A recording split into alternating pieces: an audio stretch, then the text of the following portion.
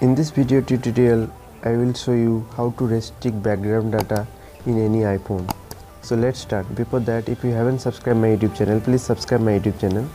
So you have to click on settings and then scroll down. Here you can see the general option.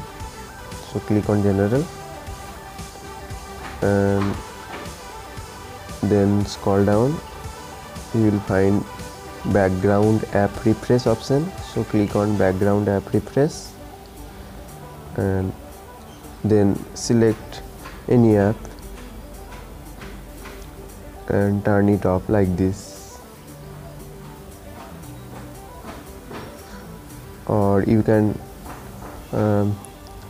disable all background app refresh by click on background app refresh, and you will find this option off. If you want to turn it off, then you will find background app refresh option are disabled.